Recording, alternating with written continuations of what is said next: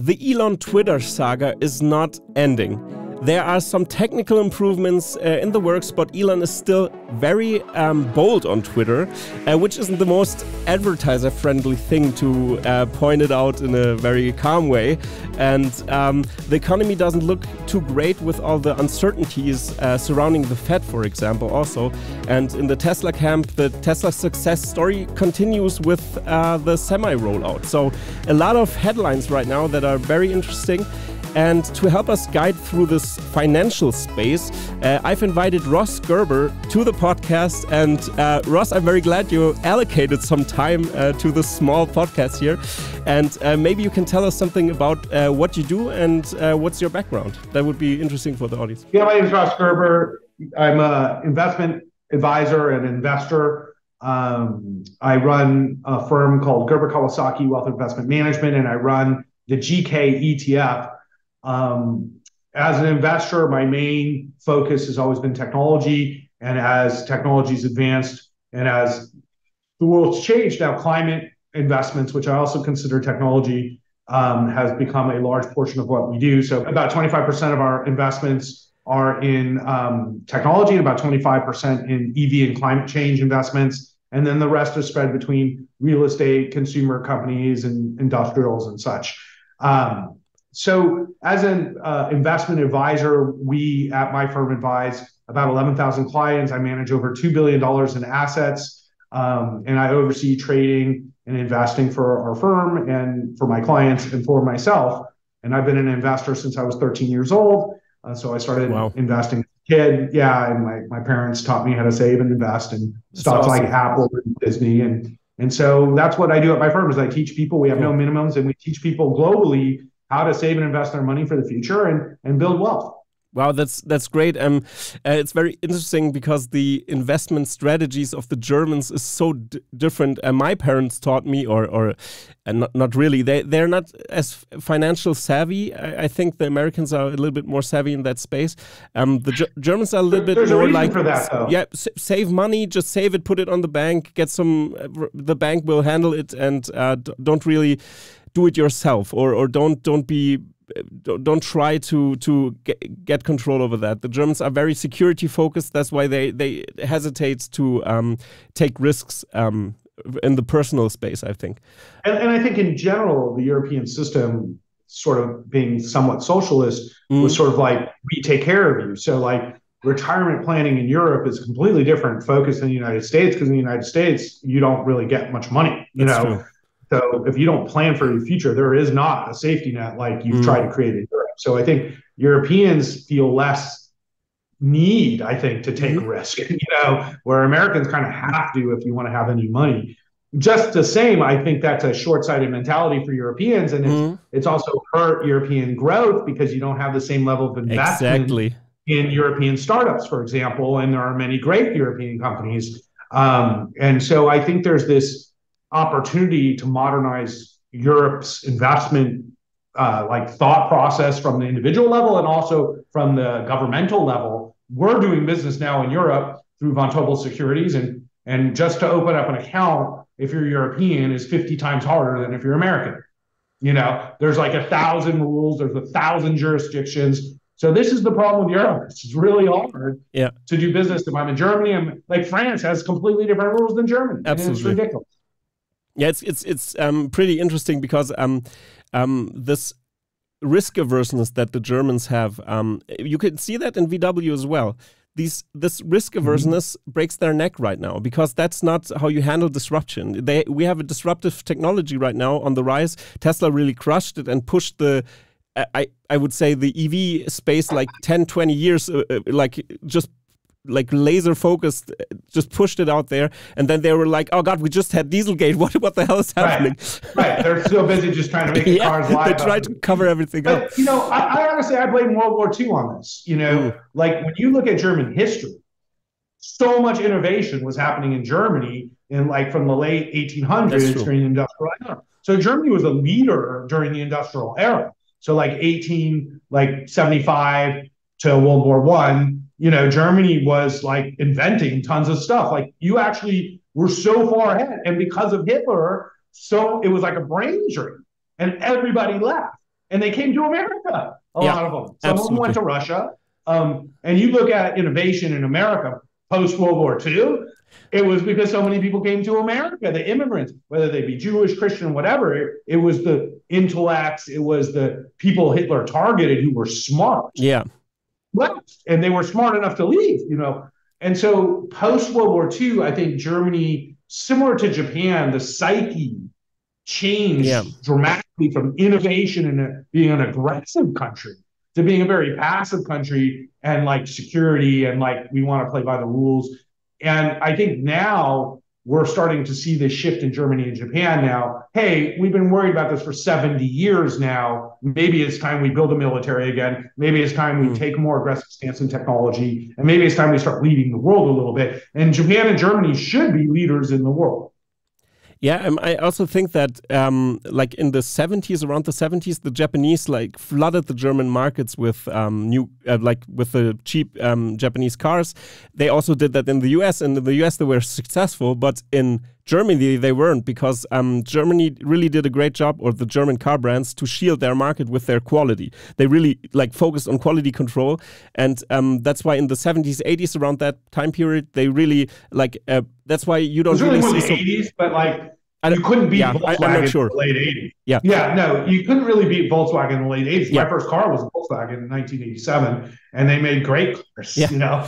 Yeah, exactly. And now we are seeing this shift. They in the software space, they lag so much behind. That's why, like they also had a kind of brain drain in 1995, because Germany started to regulate all these technology startups very fast. Right. They're like right at it, and okay, how can we tax these guys like right away? And and then they said like, okay, let's go to Silicon Valley where we don't have restrictions, and we can just like, this is the hotspot, we're gonna leave.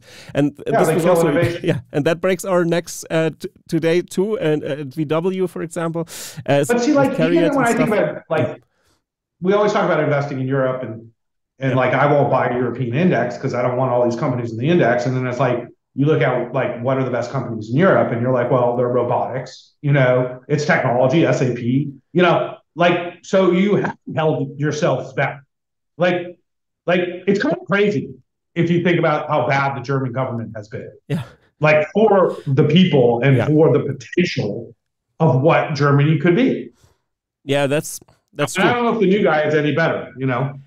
But you have to give them a little bit credit, not the government, but the companies in Germany. For example, Grohmann Automation was the company that was bought up by Tesla. No, it is like the most important thing Tesla did was buy that company. Yeah, because of that they could produce their the batteries. The whole 4680 battery line is based on the Grohmann Automation machines. Yeah, exactly. Well, it's Maxstar and Grumman, but it's the whole robotics side is Grumman. And they would not be building anything like they're building without them. And now, like this German plant, boy, in a year when you see what they'll be making, because he's going to take German manufacturing to the next level. Yeah. And the Germans won, but they just haven't had this innovative culture that Tesla really fosters, where you can run fast and break stuff, you know. Yeah, they still have to figure out these culture shock differences that they have, and I think because in Germany it's like that. We have like everything is very like you said, very regulated, and also inside of the companies we always have like it's normal for us to have a what's it called? I always forget the word. Union. We always have unions. Yeah, unions. It's very normal. Lots of holidays. Yeah. But if Tesla pays more than the union can, than the average of engineering jobs, then it will be fine. But someday they have to unionize. They won't get around that. I think in Germany it's very hard to. I agree. Yeah, I agree. I think, you know, this is funny because I just met with the president of Polestar, and we were talking about marketing, how Europeans, you know, they're Swedes, and how Europeans market versus Americans market. Yeah. You know, and like if you want to sell cars in America, you kind of have to be like noisy and loud and like make a big splash. People like that. In Europe, you market differently to your consumers and such. But I think one of the issues that European companies face is this lack of boldness of taking risks, of being aggressive, of exactly what you're saying. Well, they'll have to unionize. You're right, but that will hurt innovation at Tesla. Absolutely. In Berlin, because unions have certainly proven that the benefit that they offer doesn't offset the cost, and so ultimately, I don't think companies win through unionization, and nor do I think employees win. Yeah. So I think this is what makes Europe less competitive globally against Asia and the United States. Yeah, totally. And this is something that I think Europe needs to really think about if they want to be competitive with Europe and the United States, which is capitalism with guardrails will increase the wealth of the average European a lot more than like a conservative unionized business environment. I also agree with that. And so it's just how much wealth do you want to create, Yeah, that's true. And you mentioned Polestar. I want to get into that a little bit because I find it fascinating. I've also talked with Lars from Best in Tesla about this topic because he's also very analyzing the Chinese competitors of Tesla, for example. And it's very interesting to see that the Chinese companies have the strategy to buy up German or European brands. For example, GM, which is a British brand, or it was you must know GM. Yeah, Volvo. Yeah, and they really did a great job. And then they just put Chinese technology into that, and then they marketed it to Europe. And the Germans don't, or the Europeans don't really know. Oh, this is a Chinese brand. No, they have to disguise. Well, it's not a Chinese brand. It's not a Chinese brand. It's not exactly, but I mean, it's Chinese technology in that Chinese sense, ownership, or ownership, and Chinese supply chain. Yeah, exactly. We have to specify that. That's true.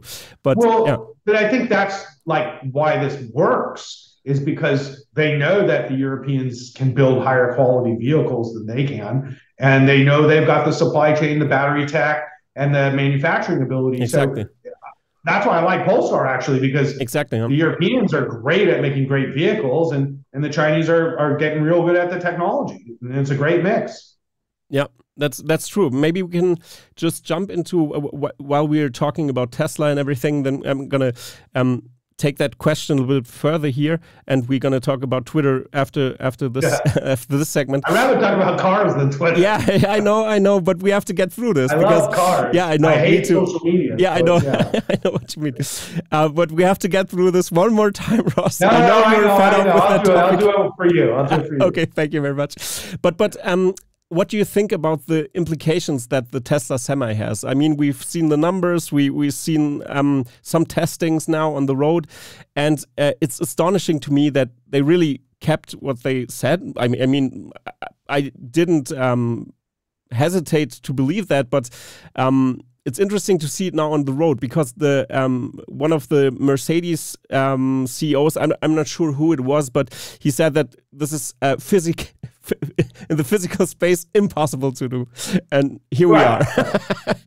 Right. Well, we've heard this about probably every great innovation in history was impossible before it was done. So I think Elon actually really likes when people say it's impossible. When you look at the technology that they put into the Semi, like I was reading last night about like how big is this battery? How are they able to tow 80,000 pounds on 500 miles uphill, or whatever? And it looks to be this massive battery pack that they're building for the Semi. And it costs about 100,000, they're guessing, for this battery. And if they can sell the truck for 150 to 200,000, that's like within range of Class A or B vehicles.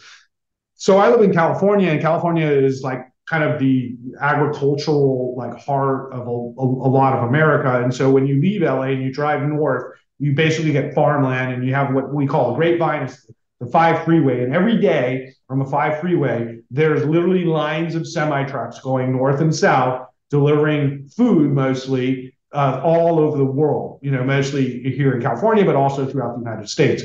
And whenever I drive the 5, I'm always like, oh my God, there are so many semi-trucks just in a line, driving every day. A lot of it is actually transport oil too, by the way. And then look at the pollution. So every truck is like, I think they were saying is like 20 times worse than a car.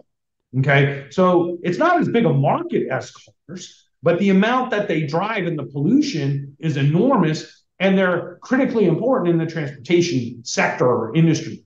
So when you think about from the perspective that Tesla has mastered self-driving on the highways. What they're trying to master now is on the streets. But most truck drivers are only on the highways. And when you drive this country, it's basically like 1 or 2 lanes and you just go straight.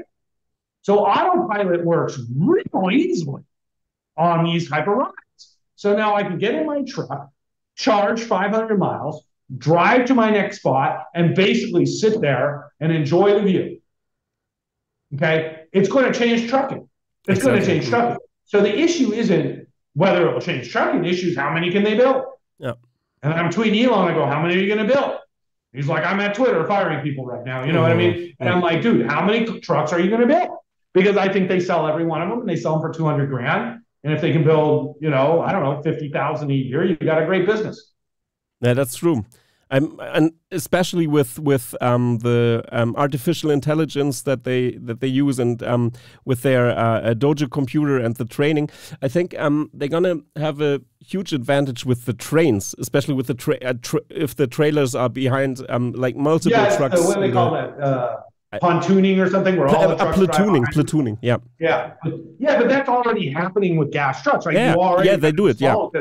Better aerodynamics anyways for all the other truckers. Exactly. That's what I'm saying. You already see them doing this. And now I just have this vision of it all being electric trucks, all autonomous. And now you talk about safety. So many years ago, I had an employee who was at my company, and his son was driving home from Vegas, and a truck driver fell asleep and slammed into their car and killed 3 of his friends, and he was severely injured. And fortunately, he ended up being okay. But he was permanently changed as a person from this experience.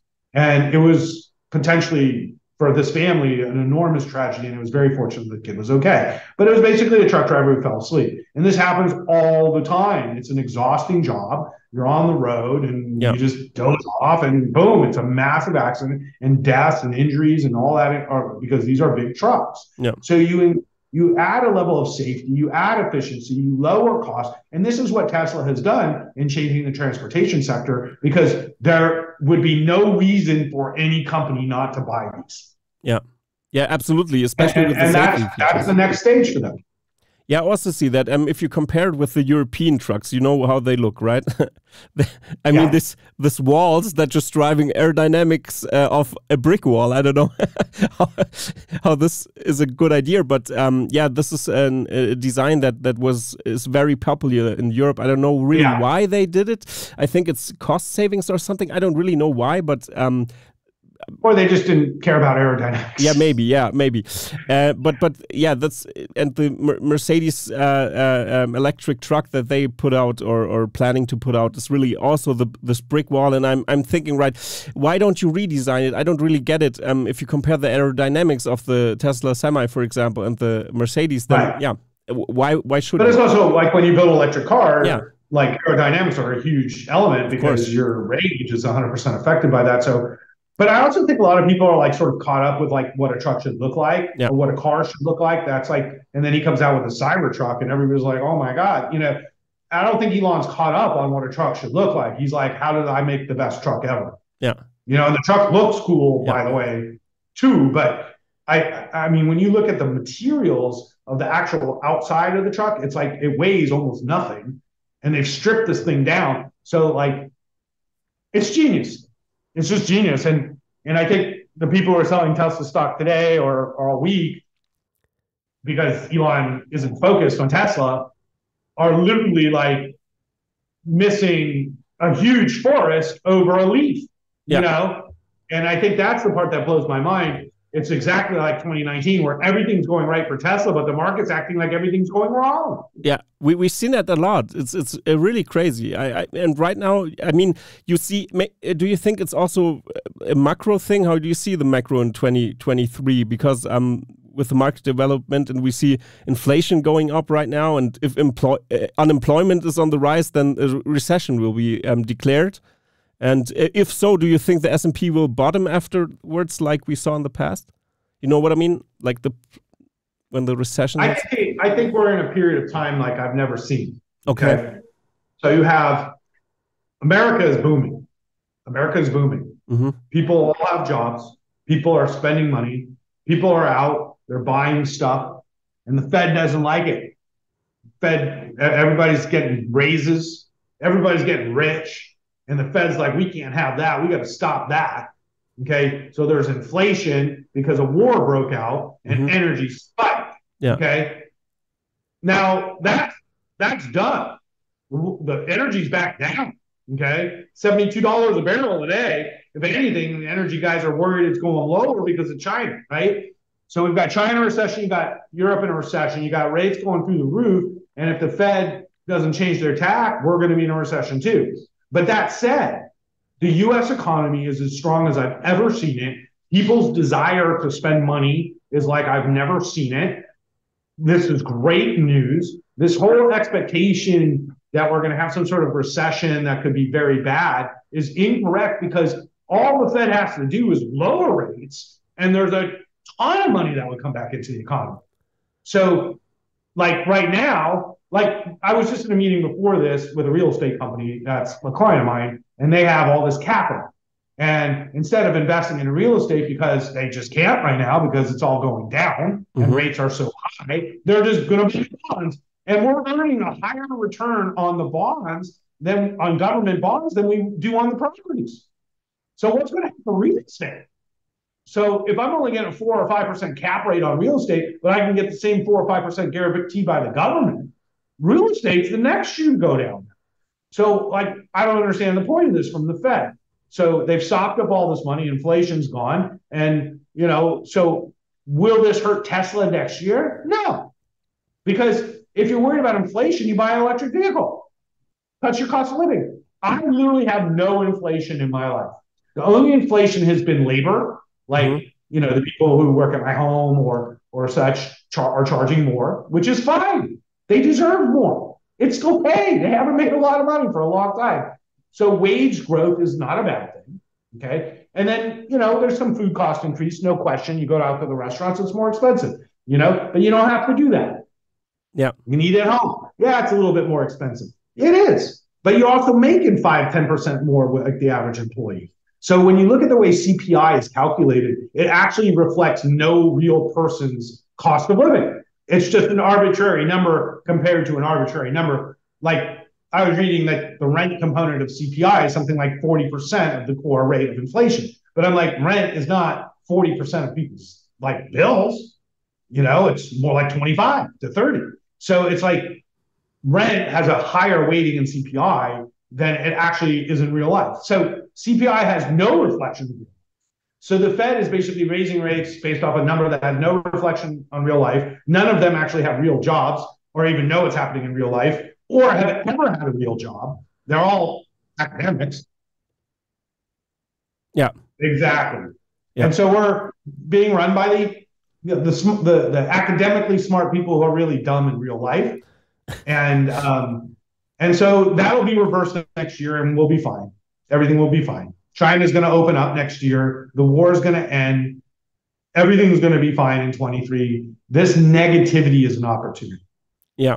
I also see that this way. I'm also, again, no financial advice. I have to put it out there, but I'm scooping up every penny I have to just get the time. I'm not really timing the market. I'm just looking at it, and I'm still very bullish on Tesla still, because the fundamentals haven't changed.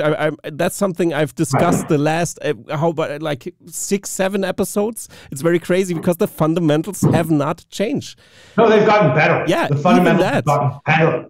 They've gotten better. Absolutely. And that's crazy. This is exactly how I got super rich 5 years ago, because I was already doing okay. And Tesla is going through this period of time. So 2018, they had all these production problems. And I was like, oh, shit, we're going to go BK. We can't get Model 3 up. In 2019, we had Model 3 up. And then the short sellers attacked. So I was like, what? Like, we're making the cars. It's working. So I fly up to Tesla just to double check. Okay. I walk the production line. I spend the whole day there. And I come back and I go, what the heck? Yeah. This company's kicking butt. And the market's acting like they're failing. Okay. So I bought a lot more Tesla. This was ironically at the same exact price Tesla is today, pre-split. Okay. It was like 175 at the low in 2019. And we bought. And it was like oh God, this is painful, but I got to do it. Yeah. Okay. Because the fundamentals just like you can't be emotional. No. It's just the valuation makes no sense here for the growth rate. Simple. Okay. Don't think about it. Don't be emotional. Right. So then what happened was it's all about sentiment. The reason why Tesla stock is down, Elon sold a bunch of stock to buy Twitter, which put pressure on the stock and changed the sentiment. And then Elon takes over Twitter as CEO, and it absolutely changes the sentiment negative towards Elon. And institutional investors are like, oh, do we really want to invest in Tesla when he's spending all his time doing something else? And so many have sold. And so what happened is you have PE compression. There's nothing wrong with Tesla. It went from 100 times earnings, which is saying you're the best company in the world and everybody loves you and you're growing like crazy and everything's perfect, to now it's trading at 25 times forward earnings. Okay. And they're supposed to grow 50% in earnings this year. Exactly. That's like every year. Insane like discount. Every year. Yeah. Yeah. But I'm saying in the next 12 months, their earnings should grow at least 50%. Yeah. And you got a 25 PE. So that's a 0.5, what we call PEG ratio. This is how I invest. Okay. If the PEG ratio is below 1, so if your growth rate is bigger than your PE, and these numbers are likely to happen, it presents a great opportunity for investors. Yeah. And it doesn't matter what the stock is. It's just if your growth rate is this and your PE is this, you have a disconnect. And that's what you have in Tesla. So Tesla could double in value and then it would get back to its the correct valuation, which is about $350 a share in my mind. Exactly. And if I mean, I've analyzed the German market and I'm very interested in the competition, because when I have to quote this even put it in quotes, the competition, because it's so ridiculous what's happening there. I mean, they are publicly admitting right now, more or less, that they at first they don't want to target the mass market anymore. I mean, this was prevalent before. Mercedes never wanted to because it was already declining, this mass market with their A series of cars, for example, and stuff like that. So they just scrapped it. BMW says, okay, no mass market, nothing. And now you see the last competitor in Germany, VW, that could tackle mass production, actually can't tackle mass production. They say they want to produce around 5 million electric vehicles 2030. Tesla wants to produce, let's just say 10 million. Let's just say 10 million, not 20, like Elon said. You can cut that in half, but still, I mean, that would be the size of VW today and Toyota, for example, which is crazy even. If they can produce 10 million cars, I think it's like you already see, it's like they're going to have the luxury segment, but I think what they oversee is that they are so bad in software, and if they don't step up their game at software, then their car, even if they have leather stitching, is not luxurious in the haptics. How you use the car. It's I don't really know. Maybe just collectors. I don't really know who wants to buy these cars. The software element is still a big problem for the competitors. Yeah, absolutely. Everywhere. And I work with these. I don't like to call them competitors to Tesla, because I think anybody who builds an EV will sell an EV. Yeah, so absolutely. It's not EVs That's against each other. So the way I see it is it's EVs versus ICE. Yeah. So the competitor to EV is ICE. Okay. But it doesn't matter. You're making EVs, you're going to sell your EV if it's at all good. That's true. People don't want to pay for gas. Okay. So so when you think about, I don't know if you've ever been to an electric car factory before, but if you watch an electric car get built, it's very different than a regular car. Okay. So the way a regular car works is it kind of has this whole engine and then this whole axle and infrastructure to transfer the power from the motor to the wheels. And it's this very complicated thing when you open up the hood. When you open up the hood of a car, there's a lot to it. Okay. And there's valves and there's tubes and there's all this stuff, belts. It's such a mechanical process that it seems crazy that in 100 years they haven't done this better, right? Absolutely. So when you build a car, it's like building Legos. You create a production line where everybody got to put their piece of Lego in, and at the end you got your car. But when you build an electric car, it's completely different. It's completely different. And this is what's screwing up all these car companies. It's like building an iPhone, but it has wheels and it has to have durability. So when you build an iPhone and you go to the Foxconn factory, you see a completely different thing than an auto manufacturing facility. Now imagine building an iPhone that's as big as a car. So you don't actually change the manufacturing process from the Foxconn perspective. You just have to make it bigger. But what matters the most when you're building a phone?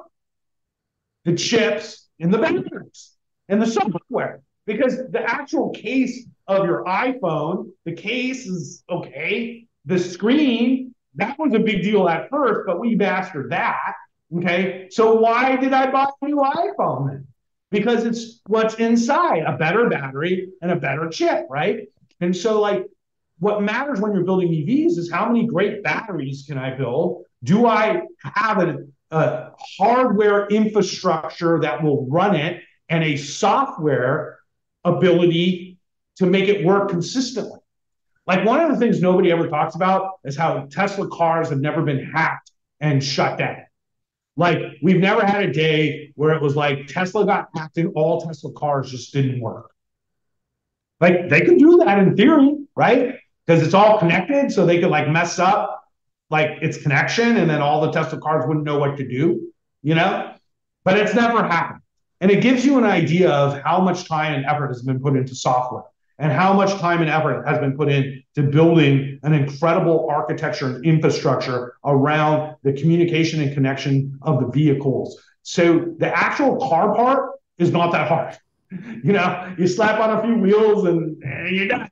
You stamp out the thing. And that's the difference. And that's why the other car companies are so far behind, is because they're still making cars. They're not making phones with wheels. But this part is also so crazy. Even in manufacturing of the electric car, I mean, the Model 3 is built 3 times faster than the ID3, for example. Yeah. Have you ever seen it? There's no parts. Yeah. It's like you stamp the car, you slap on the wheels, and you're done. Yeah. You know, it's like the hard part is the battery. Yeah. And the battery management and software, batteries and scale and motors, you know, like most people don't understand that the Tesla motors and the wheels uses a type of magnet technology that nobody else has. And that's why Teslas are so fast and get such an efficiency with range, is because of actually the motors and the wheels. And most people don't know this. So when you're looking at how you make a car compete with Tesla, you got to have a technological base in battery production and skill set and motor production and skill set that no other company has. So that is a moat that's pretty deep for Tesla when you look at battery and technology infrastructure. So when you look at building cars like I'm building phones with wheels, it's a totally different mental process than I'm building cars with great tech. Yeah, absolutely. And I also think that if you compare it again to the German car companies, their whole R&D, their research and development is really in the internal combustion engine, and they really did a great job perfecting that. I mean, the German car brands have like crazy patents on everything, like also in the sports sector, for example. You can't really beat a German, or yeah, you can. I mean, we have the Italian brands as well, of course, but some of them are even owned by German car makers. And if you look at that, I get why they don't want to change technology, because they have their whole supply chain in that direction. But now we see this trend, and hydrogen. That's why they are drooling over hydrogen and e-fuel so much, because they say, come on, please, we can't shift this fast. And now when VW announced that they kick out Herbert Diess. Or no, he just stepped back, of course, and but now they have Blume, and I'm a little bit hesitant because Blume is really a fan of e-fuels, and if they now change course again, they're gonna again have 10 years delay with putting out a great electric vehicle, and then the game is over. It's over. And this has huge implications for the German market, because guess what? Many jobs in Germany are reliant on the car industry here, of course, because we built that up over 100 years. It's a huge sector in Germany. And also the small and medium enterprises that are connected, the suppliers. I think that Tesla will have a phase in Germany where they can just cherry pick. really cherry pick the best, because we have highly specialized companies here that They're are doing hidden it right champions. Yeah, they're already doing that. If I don't know if you heard that EBM Pops just they make turbines for the motor. For BMW, and they just canceled they just said we're going to cancel the contracts. We're going to go to server infrastructure to cool servers now, and just go away from the internal combustion engine. They are doing the turbines for the cooling, and that's something that's now it's the first domino that's falling, and I think we're going to see more of that in the next years. But I think it's very normal for very large successful businesses to not want to change. Like in some cases, people don't want companies to change. Like when you think about like the new Coke, it didn't do well. I like my Coke the way it was, and they changed it, and nobody wanted it. So there's that element. So you create new brands, for example, or you go into water or whatever. What I think, unfortunately, and I see this at a lot of big companies, so I can't say, oh, this is just a German issue. This is actually a big company issue. Is that if you go into a CEO's office and you say everything the way you're doing it is going to change, and the way it's going to change will put you out of business in 10 years. But what you're going to have to do is going to hurt earnings over the next 6 months, maybe a year. Okay. So you got to go out to the street and explain this story that in 10 years was the smartest move you'll ever make. But right now, we're going to eat crow for a year, like Twitter, And so it's like the CEO's like, listen, I get paid on 2 to 3 year performance. Like I make 20 million a year.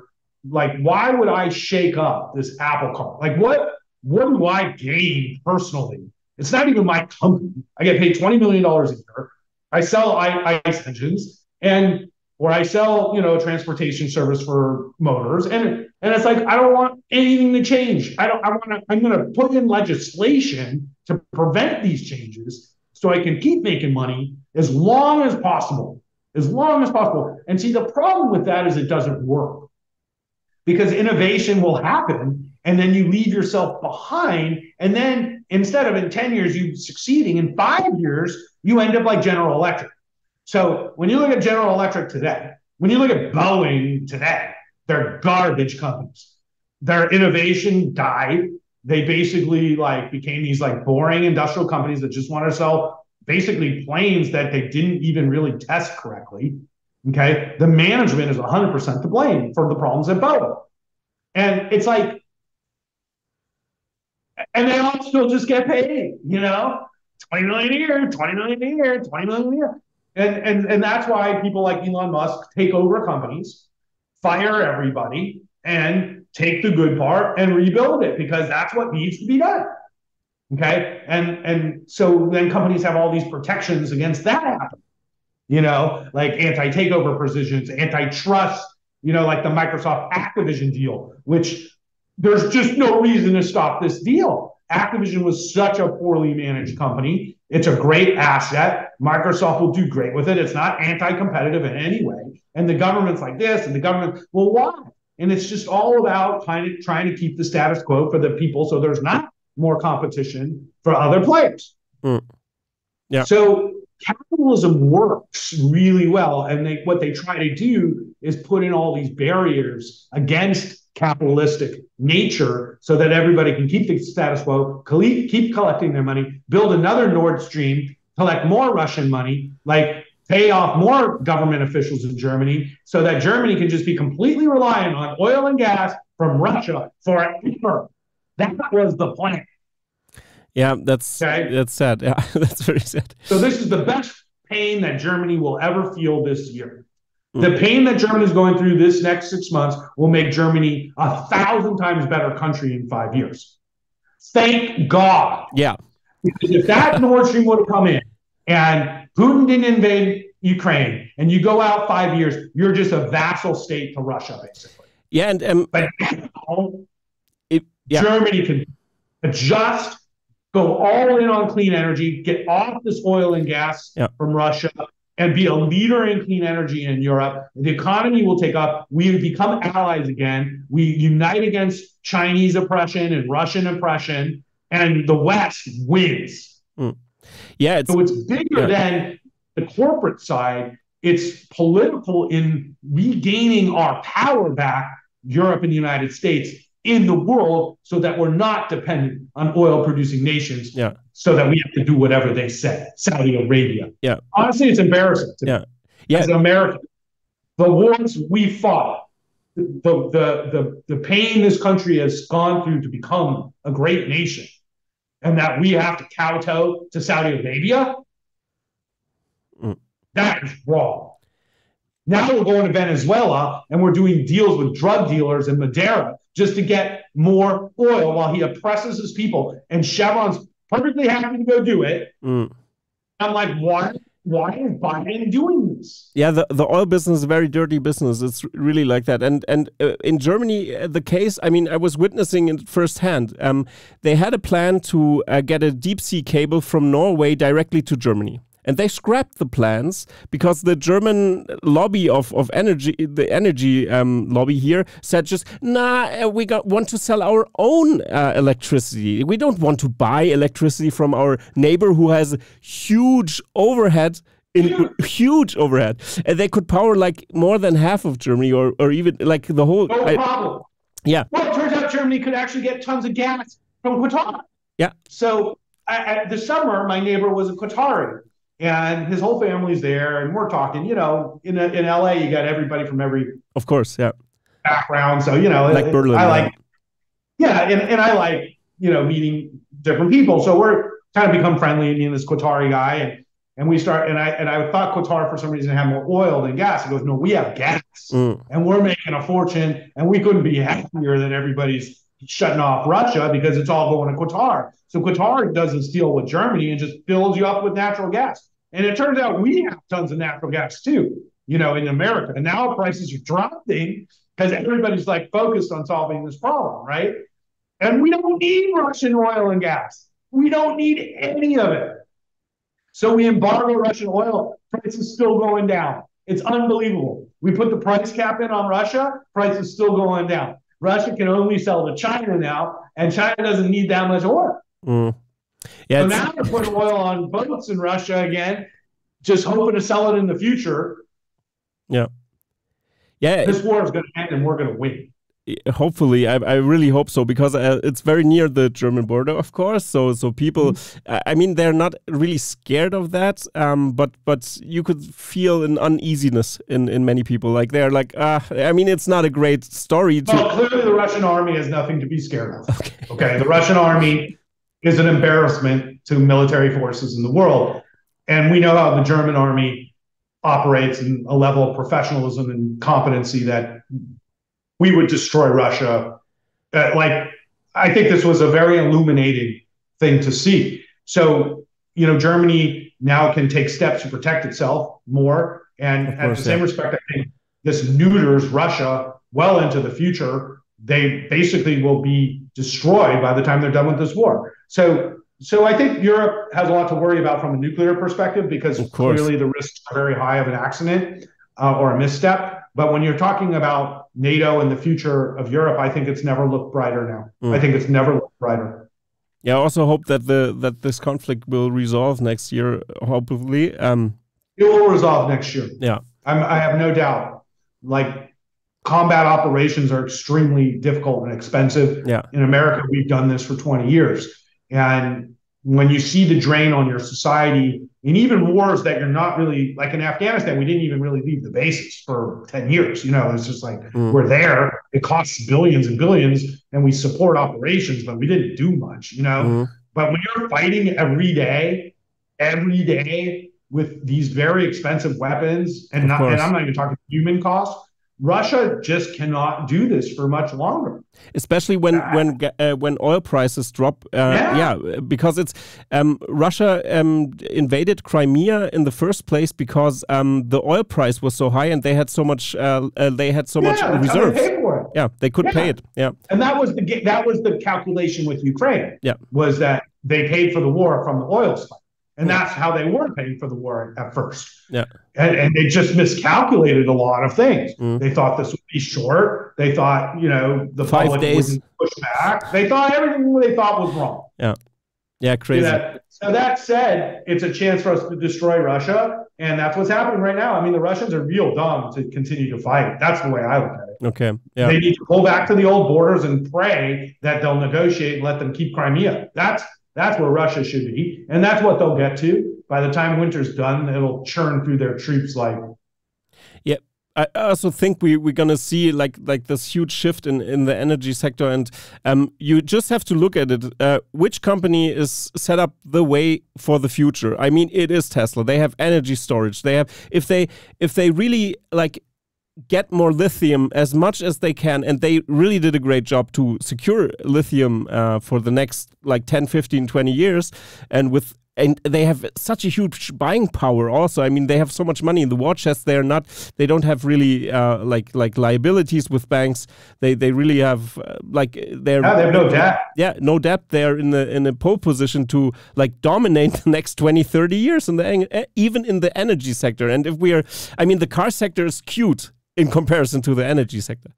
Like really. That's right. Yeah. That is right. And with smart grids and everything, you can see that in smaller communities or even in cities. Bring it here.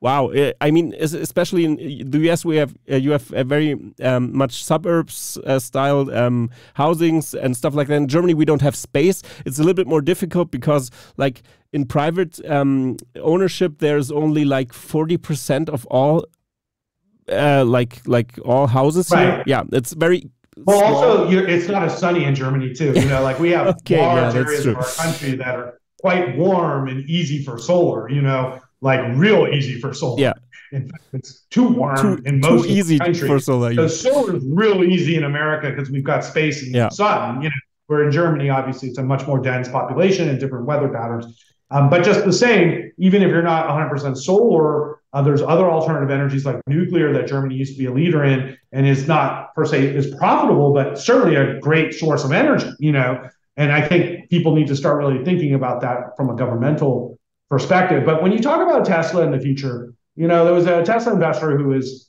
emailing me yesterday who is super worried because the stock's down and oh my God, and Elon's at Twitter and this and that. And I said, you know, why do you care?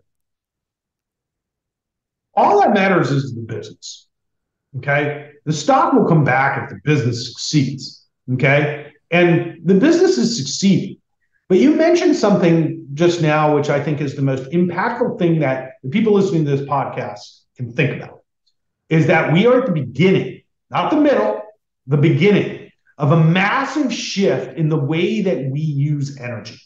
It's not about cars. You're right. The EVs are just an outgrowth of the transportation part of this change. Okay. But this is way bigger. It's way bigger because when you go back to 1850, that was when like the steam engine came around and it changed like commerce and transportation when we had steam engines and trains. And the train, like if you study the history of trains, like in America, for example, it changed everything because like getting on a wagon train and going west was like almost a death sentence, you know, and it was just like a nightmare in commerce and trade. And once we built these railroads, the people who built the railroads were the richest people in America because they controlled energy and transportation. And then communication because they laid the telegraph lines next to the rail lines. Energy, transportation, and communication. What the hell do you think Elon just did? Transportation and communication, Twitter and Tesla.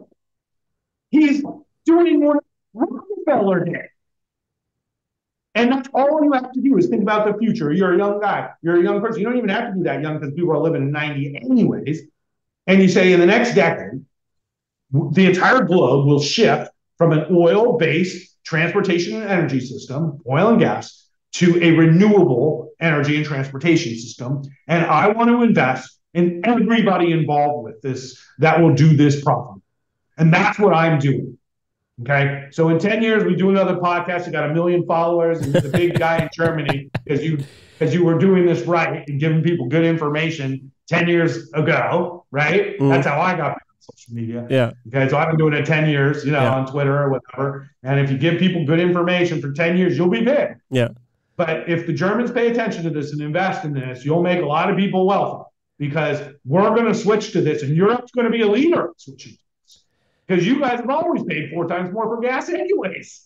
Okay. And And when this happens, and it's going to take longer than 10 years, probably 20, but in 10 years, we'll see such a major shift in this. Oil will just be like, you'll pay costs for it, essentially. And like, it'll still be used. It will not be a growing industry in any way. It'll be a shrinking industry. And we'll still use oil, obviously, because there'll be many areas that will take a lot of time to switch over. Yeah. But the growth will be dramatic when you get into the second half of like 2025 to 2030, because that's when all the capacity for battery comes online. Yeah. Really. And that's when we can start making 20 and 30 million cars a year and trucks and really impact.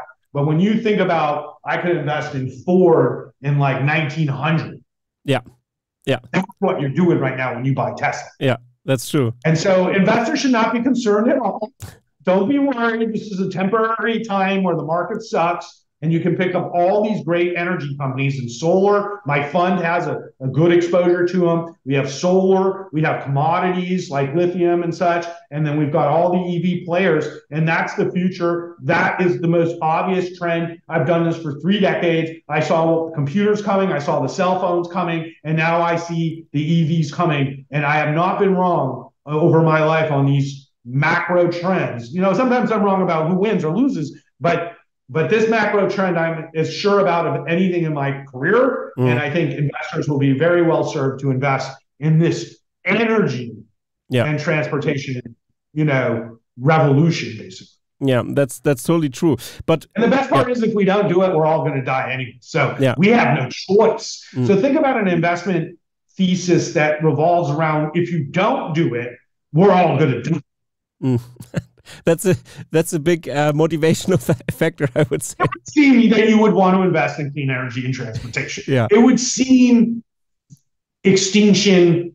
Humans don't think extinction is possible because we have a false, I would say, assumption of our competency. But dinosaurs thought they were pretty competent too, until they were gone. Yeah. Yeah. So we don't want to end up that way. And I think we're smart enough not to end up that way. And we have the solution not to end up that way. And that's what's going to happen. Yeah, I find it interesting. The apocalyptic spin now is the perfect transition to. Well, this is a reality. Yeah, I know. Fires are gnarly. The weather's gnarly all over the world now. You know? Talk about your Australian friends about the fires. You know of course. Yeah, I know. The weather's getting extremer.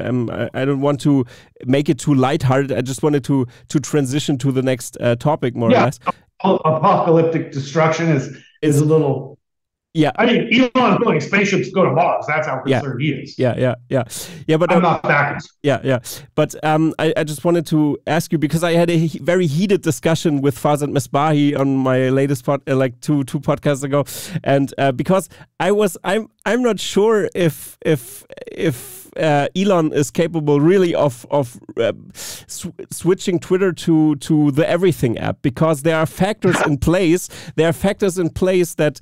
I'm from the media business as well. I'm from that side, and that's my media background. And developing apps is very complex. It's not as I get that Elon is very talented in running companies, and I have no I know from a technical standpoint he will crush it. But the human factor, the human engineering factor that goes into that, I think you really, I'm more in your camp that you say we need someone who is specialized more in the media space. I really am. Media and that's why I wanted to reach out to you and talk to you because of that topic. Because did your opinion change on Elon running Twitter now when you saw that maybe he tries to implement something, and it seems to, from a technical standpoint, it seems to get to a place, but how do you analyze the situation? I know you're a little bit tired of this topic, but please. No, I mean, look, so my experience with Twitter is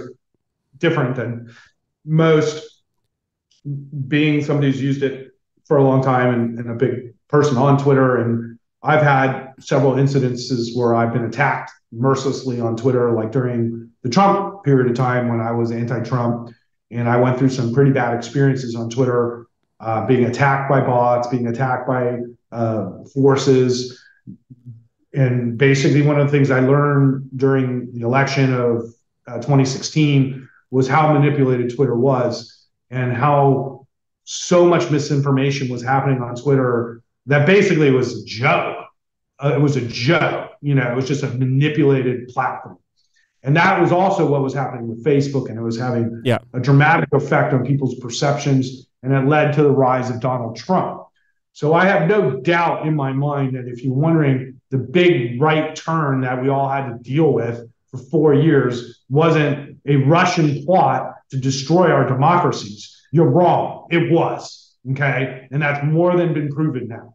And so manipulating social media has been a key tool that our enemies have used against us. And TikTok is the latest venture from our enemies to destroy our children's brains and to track everything we do.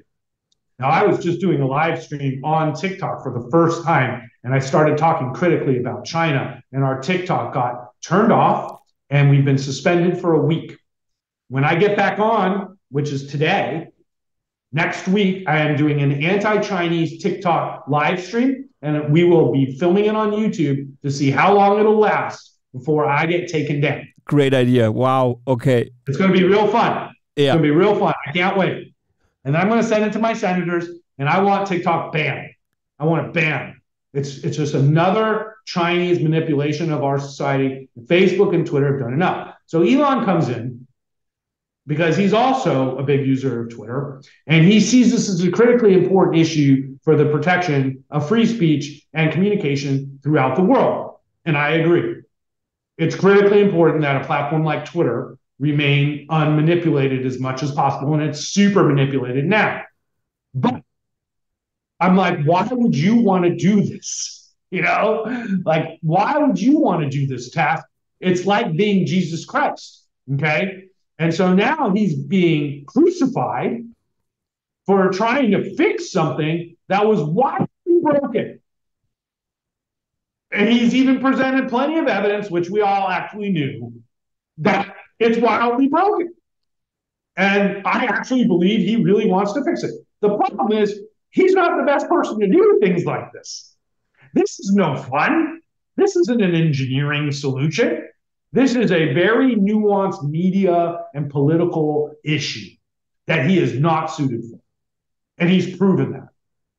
Media owners should not be putting their opinions on political events on their platforms. Rupert Murdoch is a right-winger. He owns half the papers. But he does not write letters to the editor in the Wall Street Journal about electing a Republican. Because he already knows he's manipulating the news through the Wall Street Journal. He doesn't need to do that. Elon doesn't even get these things. So he goes out and types slow. It'd be great if the Republicans win the House. And it's just like, boom, everybody hates him. And I don't think he gets this, because everybody around him loves him because he's the richest man in the world and he gives them all jobs and he's so cool. But like there was an article in Bloomberg today, and it's true. A lot of Elon supporters hate him right now. Not me, because I think people are entitled to have opinions I don't agree with. And if he wants to torture himself at Twitter for another couple months, trust me, he will be back at Tesla. Okay? If you think what he's doing is fun in any way, and I don't think he even wanted to do it. That's why he was trying to back out of the deal. So ideally, he'll find somebody to run Twitter who has these skill sets as soon as possible, and he'll focus on the engineering part, which I'm sure he'll do a great job with, and Twitter will be a great product. Even the improvement to Spaces that they just put up this week was great. Yeah. I think he's going to do a great job on that side of the business. But I think, not that I would want to run it, but I would be much more suited to dealing with advertisers, media, and entertainers. Yeah. I do this every day. Like, I deal with the touchy-feely people every day. See, I have this weird job where I manage money for lots of touchy-feely people, and I manage money for lots of conservative people. So I deal with all of them. And my belief system is extremely liberal. And many people don't know that.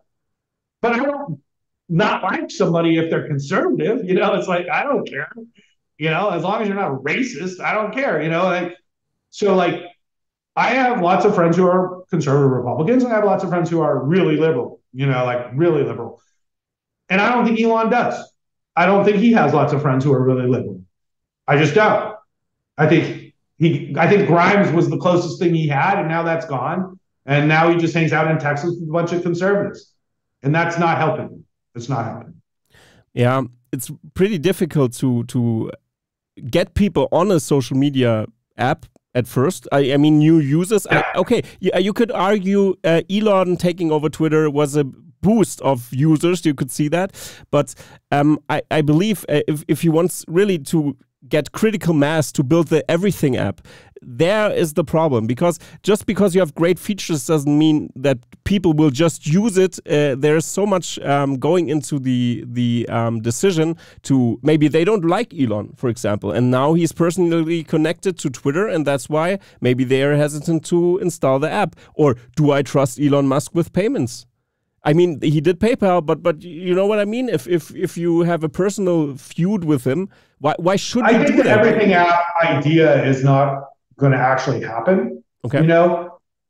And I don't look at it that way. I know what the business plan is, and I'm an investor in the private Twitter too. And, you know, there are so many things to fix with Twitter right now. That's like what we call Twitter 1.0, and making it better for people like you. So you can put this podcast not just on YouTube, and you can put it on Twitter and monetize it. I put all my stuff on YouTube and Twitter, and I put it on Twitter because I have lots of followers there, and it's a much more effective communication tool than YouTube.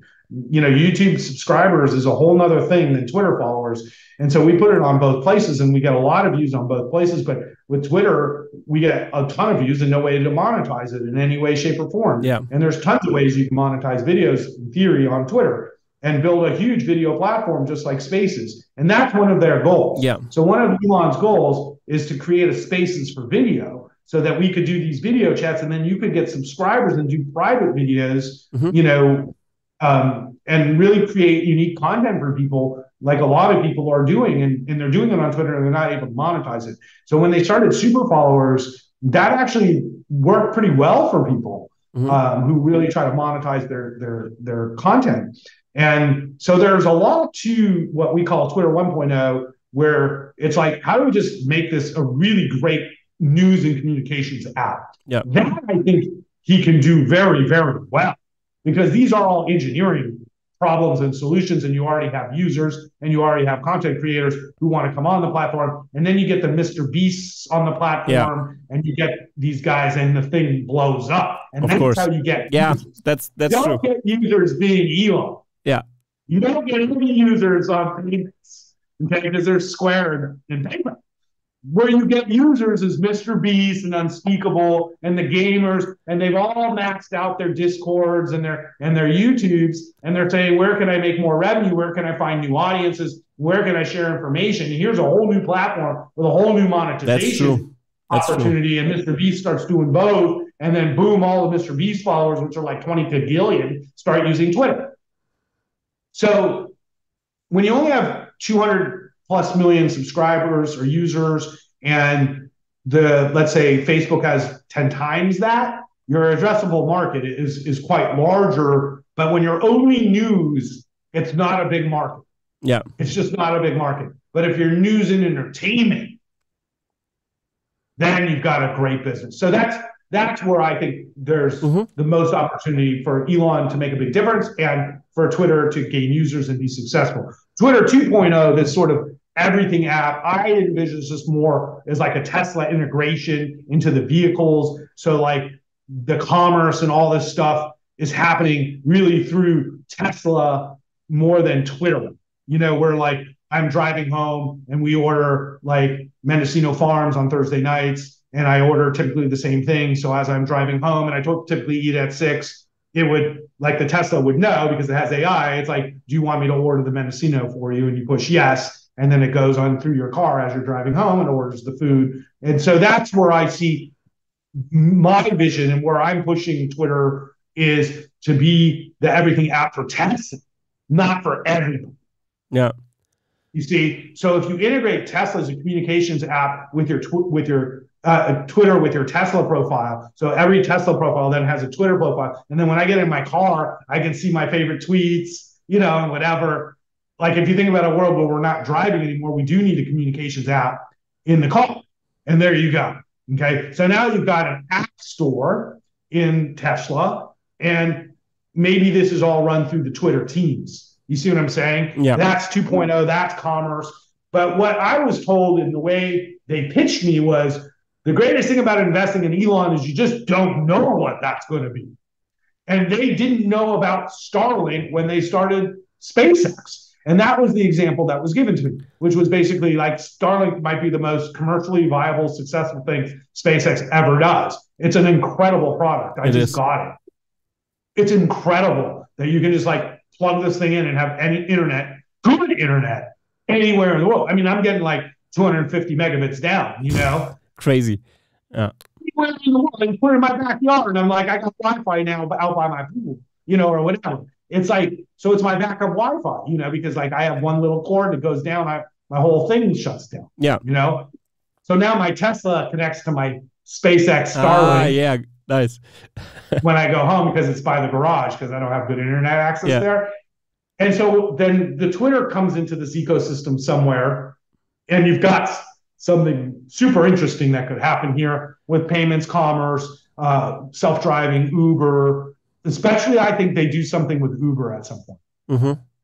I think they partner with Uber for robotaxi, and I think then they got the Uber Eats integration, and then they put the Uber integration in your Tesla with the Twitter, and you, oh my God, this thing is amazing. Yeah. It's amazing. Yeah. Think about how amazing this stuff's going to get in 5 years. Yeah, from a person, like a personal assistant inside of your car, more or less, or a concierge. Like you're going to work today, Ross. Yeah, it drives me to work. Okay, we're on the way to work. Here are your stock quotes. Here are your things to do today. You know, it's like your personal assistant, you know, and then it's like, you know, oh, you've got a haircut at 4. I've scheduled it for you. You mentioned that you wanted to, you know, go to the gym at 3. Equinox parking lot is full. We've got a charger station. You know, like all of a sudden you've got AI in your car, and you've got a communication tool. Hey, text my wife that I'll be home 5 minutes late. Yeah. Hey, can you make sure you order the food? I don't want, you know, pizza tonight. I want Chinese food. Do you want this Chinese food? Or so like all of a sudden this all goes through sort of Twitter as this communication tool, commerce tool in your Tesla, this operating system, and it becomes this everything app. But I don't see it with people who don't own Teslas having a huge incentive to stop using the apps they're using now. Yeah, like a communication neural net or something. You could say like a communication brain, like we have the full self-driving brain, or real life vision, and this is the brain. Yeah, with communication. Yeah, it should learn what I do. I think humans are pretty scheduled typically. I work out at 6. You know, I'm done by 7. You know, it's like I eat at this time. Most people eat similar stuff, you know, like throughout the week, pizza one night, Chinese food another night, hamburger another, you know. So like it should know this. This is not like hard. If you can drive down a street in LA, you can figure out what I'm going to want for dinner. You know what I mean? Okay. You know? So I just see a huge opportunity, and I think that's where most people get stuck with Twitter. Is they like kind of get to this point and they go like, "What is he talking about?" Yeah, and you're like, he doesn't know yet. You know, he just doesn't know yet. But once they get there, see, super innovative people go home at night and they think, we've been doing it this way for a long time. What's the crazy ways I could change this? Even if none of them work, like just thinking that way, you know? And I think a lot of people just are scared to think that way because they might come up with some great idea that changes it. You know? So he thinks about those things. And I think over the next year or two, he'll come up with some great ideas for Twitter and integration and its opportunity to become a much bigger thing. But I see Twitter fundamentally as information and communication, and entertainment, and that's where they'll be most successful. Yeah, that makes sense. I think you really gave a lot of interesting points here that I also have to think about now a little bit more, and also the audience maybe, because it's an interesting future also in that case. I think Elon. One of the things I've learned now, I would say I'm a visionary investor, but I invest based off a vision that I see, like with electric vehicles. Like what I'm telling you is what I see in the future is that we will all, not everybody, but there will be a ton of electric cars. Autonomous driving will be normal in 5 years. Okay, that's what I see. Okay, there's usually some version of that vision comes true. When you're thinking about Elon, you have to look way over that horizon.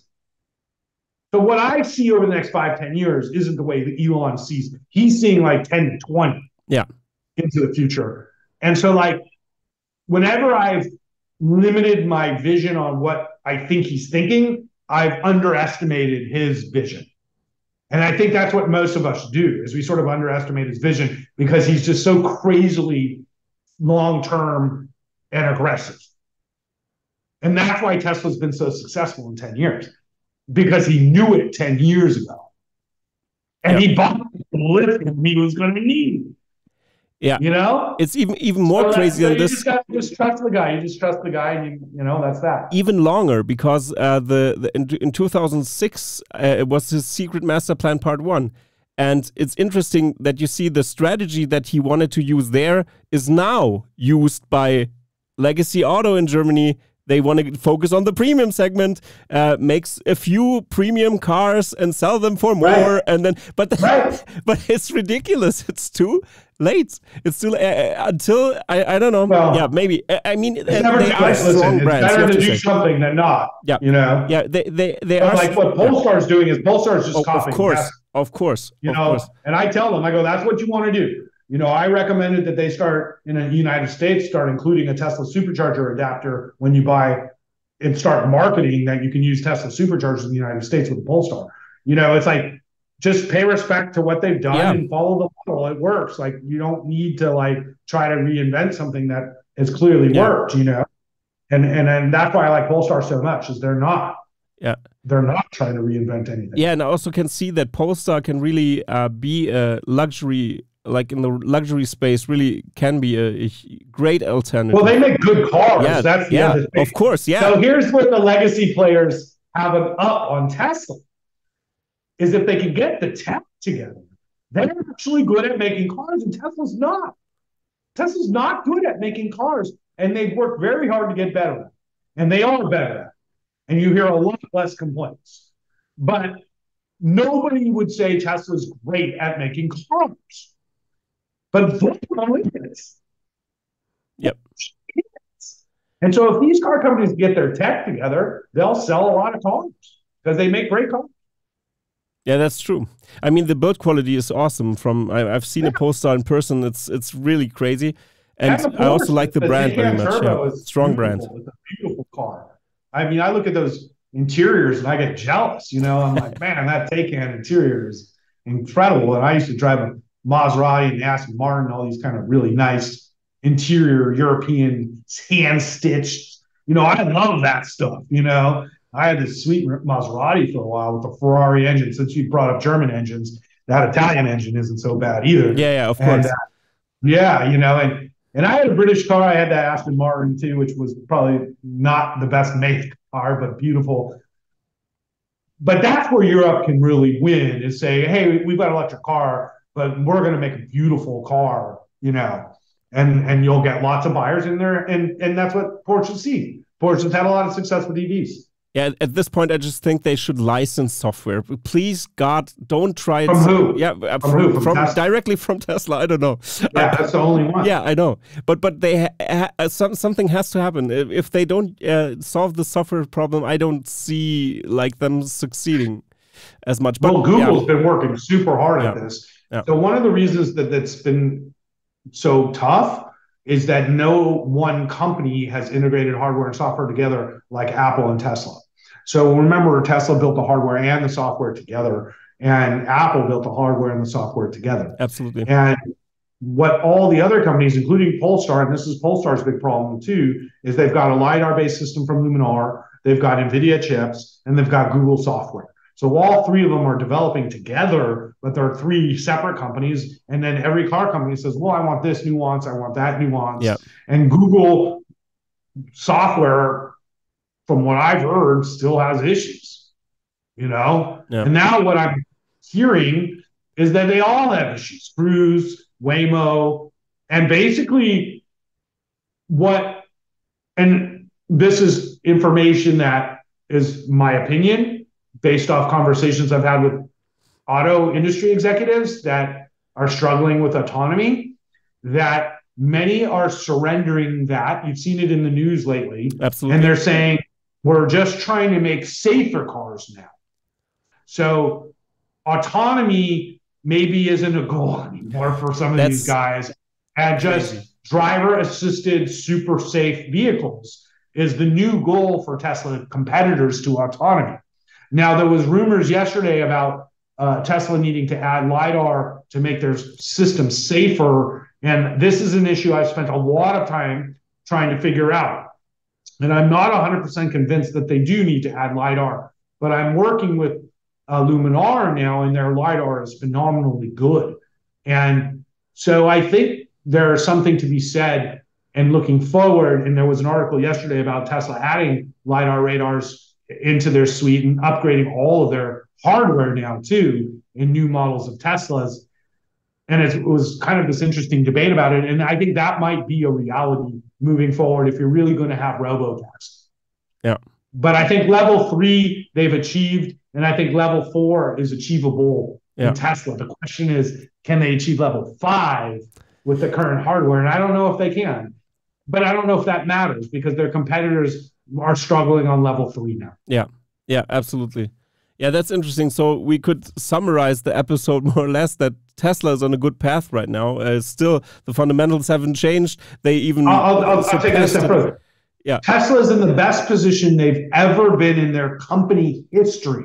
In the entire time that they've been alive, they've never had a stronger financial position, a greater market share in the market, a proven success in their products and services, and 2 massively important products launching next year as they scale 2 new massive factories.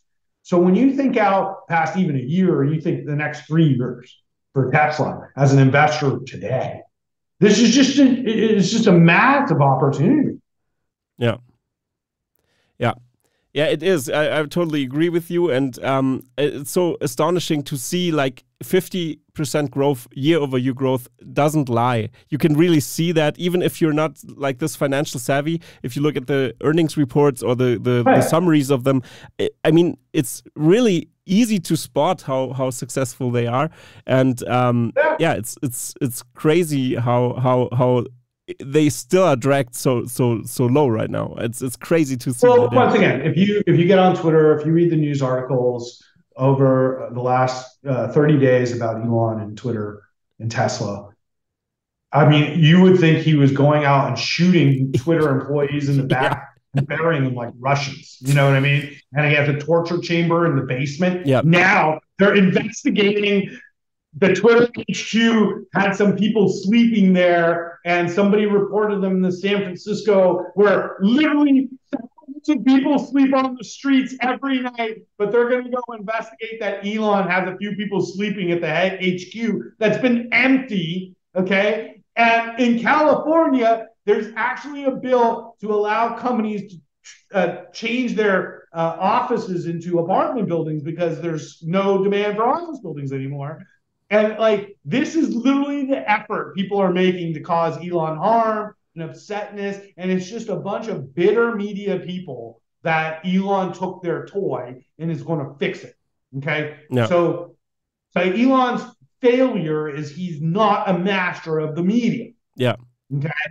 But to his credit, he doesn't care. And he's going to do what he's going to do. And it's all a bunch of stuff. So if you get off Twitter and you stop reading all the news and you go out and you see 100 new Teslas on the road, you're like, boy, you're doing great. You know? And so it's like, we live in this like hyper short-term news cycle where then we get bombarded by negative stuff all the time. And then we sell our stock because we believe in this short-termism and this garbage. Yeah. And that's exactly what's happened to Tesla. It's been a super tough market. So then that feeds into it. So you add a level of risk to the stock in a super tough market, and institutions are saying no. Yeah.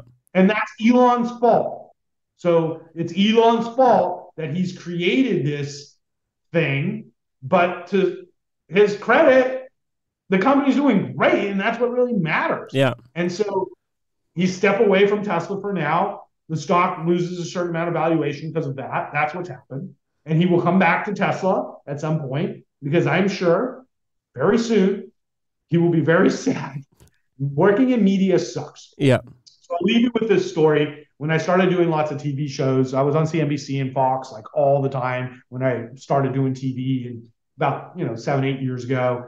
and I had a lunch with Liz Clayman, who runs a show on Fox Business News, and I was trying to learn more about like which direction I was going with my career, because I like investing more than I like to be television. And she said, you know, Ross, what's your goal with media? Are you trying to be on a show? Are you trying to be like a finance guy on CNBC or Fox? Or are you just like wanting to be in a show to promote your business and talk about your companies and you like being an investor? And I go, no, I don't want to be in media. You know, like I'm using the media to get clients and to build my company, you know? And she goes, you're very smart. She said, don't go into this business. Wow. This is the worst business in the world. It's a miracle I've made it through all these years in this industry, but please listen to me. Don't go into this business. I said, I don't want to. Wow. Okay. That's okay. Media is a real tough nightmare business. And I think Elon will get tired of it. Yeah. So don't worry, Tesla people. He'll be back with robots, and the Cybertruck's going to be a bitch to build. So he'll be back in the first quarter, probably trying to get Cybertruck production up, panicking, working the line again. But I say this to anybody. If you got the richest person in the world willing to work 80, 100 hours a week to be successful, you want to invest with these people. Yeah. Okay. I got CEOs at the golf course every day. You know what I mean? I got CEOs going home. I got Tim Cook. He's home in bed by 8 every night. You know what I mean? Yeah. So I bet on winners. I'm going to keep betting on Elon Musk till he dies. Yeah. That's the way. Yeah, wow. Yeah, very interesting stuff. For the end of the episode, I just want to get to know some stuff you do more. And I mean, you have your investing firm, for example. Maybe you want to plug something. That's now the opportunity to do that, because I think we really went through all the arcs that I've wanted to touch on. And I think for our audience, well, I've got a great fund you can buy. It's certainly cheap. So of course, fund GK, you can buy it through your brokerage firms and whatever, and it gives you exposure to everything we talked about. Yep. So, you know, you can join on, and my fund is super cheap right now. You know, Tesla's down 50% and we're down about 35. So our, you know, diversification has helped blunt some of that decline. Yeah. But you can buy into the fund now, ride this thing all the way back up. Yeah. Plus, we've got all these other wonderful investments throughout technology and clean energy. But, you know, secondly, you know, I think we do provide financial services in Europe. And as much as investing is an important part of what we do, it's not as important as your financial plan. Yeah. And so we typically tell people, especially if you're younger, you know, there's no better time to reach out. You can actually work with a financial advisor at my firm now because of technology. Yeah. And we're the first firm actually doing this. And the European regulators haven't figured this out yet. Yeah. But we're doing business all throughout Europe without a physical location. Yeah, of course. Zoom and global. And we're, I think, the first American investment firm that can provide financial planning advice to European. And what it turns out is the way it works in Europe is unless you have a lot of money, nobody's there to help you, because the banks are where you get financial advice typically, and you have to have like millions and millions of dollars for a financial advisor because it's a super elitist system actually. Yeah. So what my firm has done is democratize financial advice for people. Doesn't matter how much money you have, we're going to give you financial advice. And now we offer those services in Europe. So if you're looking to just get some advice, we're learning about the different pension systems and investment opportunities, but we're happy to work with you. And we're able to work with clients in Europe either through Charles Schwab or through Von Tobel Securities if you have a higher level of assets. So certainly if you have questions, you want to get invested, we're definitely the firm to help you, whether you're in the United States. Yeah, that's cool. My audience, just so you know, is mostly American, but I also have like 10%, 15% from Europe. Well, we take a few Americans too. Yeah, of course. Yeah. So thank you, Ross, very much to have you on the podcast. I'm very excited to listen to you, and it was very great to listen to your points, because I think you changed my sentiment on Twitter a little bit, because I'm a little hesitant still, but I get your point. It's interesting to see that maybe we don't have to look at the horizon as much as the short term. And Elon will be back at Tesla, of course. That's what I also see on the horizon. And but I also see it's a great opportunity for Tesla right now that people see we don't really need Elon at Tesla right now. And that's going to be a push for the stock as well, I think. And I would add one more point to that point, which is a really good one, is it's giving the people at Tesla an opportunity to grow. Yeah. You know, he's a pretty overbearing CEO. Yeah. And so what's happening right now at Tesla, and I've had many conversations with him about this, is the team that actually does run Tesla every day. It's like they've been almost like freed to be like who they are and grow up. And this is actually what needs to happen at Tesla. So even though a lot of people might think it's a negative that he's not there every day right now, it's actually a positive because the goal is to run a business that won't need Elon forever. And if Tesla's going to be a $3 trillion company, it's not going to be because Elon's there every day driving it there. It's going to be because there's a team in place that can grow this business. And I always leave it, when Steve Jobs died at Apple, I was like, oh my God, what do I do? Yeah. And I was like, I guess I'll give Tim Cook a chance. And that was 1,000% ago because Steve Jobs had the vision to find somebody like Tim and built such a great team that it's lasted for well over a decade. And hopefully Elon will be, this is what is happening, irrelevant, I think, even Elon wanting, because it's just a natural byproduct of such a big business having its CEO doing something else and all the other leaders step up. That's what happens. And I also can see that if Elon comes back, he will maybe see that things run smooth, and he says, oh, okay, maybe I need to step back a little bit, and maybe we have a better Tesla version then. I don't know. Maybe it's a different dynamic. It's also a testament to being a good manager. Of course. At my company sometimes, because they sometimes think I'm overbearing and whatever, and I'll just be like, fine, I won't deal with anything for like a month. You guys deal with it, And it's like, in some ways, I'm like, whatever. And then they all step up, and I'm like, that was a good idea. Yeah. Now I don't have to worry about this issue anymore because, maybe I was, overcompensating. Yeah. On the micromanagement side. And what's been told to me over and over again is the team at Tesla is kicking butt and they're doing great. And we don't need Elon Musk there every day, nor was he doing everything every day. Of when course. He was. Yeah, it's a huge operation. How could he? Yeah, it's massive. So with innovation, ideas, the pressure, he's still the CEO. He's crucially important. Course. Don't get me wrong. Yeah. When you're running a massive company, like this happened to me at my company, and we have 45 people the other day. I'm doing my team meetings. And I'm hearing stuff and I'm like, you guys did that? Like, I never even had anything to do with any of this. And they weren't bad decisions. They were good decisions. Yeah. But I was like sort of impressed that they were actually like making these decisions I had no idea about. And I didn't want to discourage it. But I was a little bit annoyed too, because I was like, why didn't you tell me this? Yeah. But then I was like, no, this is good. Of course it is. Yeah. I want them to grow and not need to ask me for all these things. And if they were bad decisions, then I'd step in, but they were fine decisions. And so I was kind of happy about it in the end. I was like, yeah, that's kind of cool. I better keep doing these meetings so I know about it. Yeah, I mean, that's when your company gets bigger, you get further away from the day-to-day stuff. And Tesla's massive now. Yeah, and that's also a success story of Tesla as well, because they really encourage people to use their own head. And that's important to do. And you don't have to micromanage all the time. It's a waste of resources, and also sometimes you need it, but it depends. If it's a huge fire to put out, then the CEO has to step in. But step in. Yeah. Tesla's team. Whenever I go there, it's so fun because I use it for my motivation. Yeah, it's inspiring. I get there and I start talking to people, and it doesn't matter if it's somebody working on the line or an engineer or an FSD person. It's like, I'm like, damn, I could work harder. I could do more. Like, it's just like infectious. And I get back to my company and I'm like, guys, like, you gotta do more. Yeah. It's just like the people there are the best in the world at what they do. And it's like, when you're around the best, it's like, it's just like wonderful. Yeah. It's just wonderful. And that's what he's doing at Twitter. So keep in mind, the people working at Twitter deserve to be fired.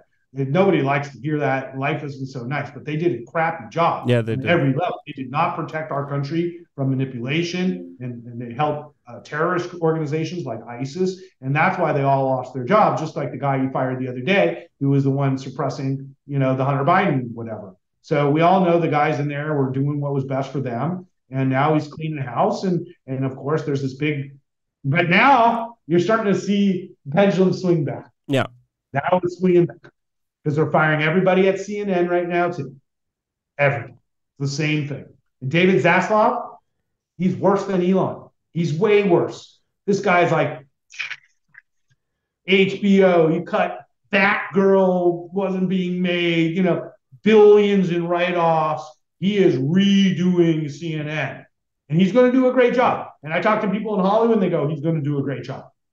But you talk to people at Warner Brothers, they're like, he's the devil, you know? Yeah. And that's business. Yeah. Yeah. Wow. Yeah, pretty interesting times now that with all that. It had a halo effect on many companies. I mean, you've seen in the tech space that I've got CEOs calling me that's like they don't want to say anything publicly, but they're like, thank Elon for doing this. Now we can do that. Yeah, employees back in the office. We want people. We want productivity. This millennial fantasy that working from home is somehow more productive.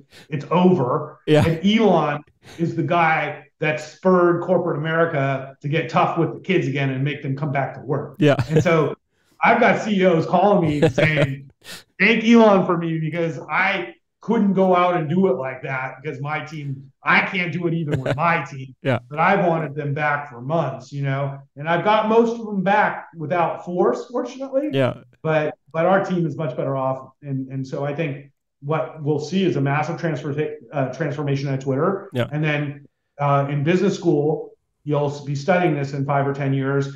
Maybe not as like, this is the way to do it, but this is a case study. A way to do it. You know? Yeah, that's right. Wow. Yeah, interesting times. So, Ross, thanks again for being here. And I hope we can speak again someday. I'm going to reach out to you again. Yeah. Rest of our lives. Follow up. On everything. Well, no, if you're listen, good luck with what you're doing. Thank you. I'm happy to come on again. Yeah. Maybe check in 6 months or whatever where we're at. I maintain a global presence. I love the world. Yeah. You know, and so, you know, we do serve investors in your market and I'm happy to help your podcast and help you, you know, build what you're doing because it hopefully will make a difference for Germans. And I hope so too, because I also want to see them win. I don't like to see like shooting themselves into the knee. I don't want to see that. Who wants that? And you know what? We all deserve better from our governments. Yeah, we all deserve better. Yeah. So we've all been manipulated by the Russians and the Saudis and the money for the last 5 years. Okay, and we saw where it got us. Yeah. But we, as a collective, free society, we deserve better from our government's corruption. Yeah, so that's hopefully the Germans will stand up now and like Americans, like we saw in the election last night, the Republicans are not winning, okay? Because our democracy is saying, if you're a Trumper, we don't want you. That's what's happening in America.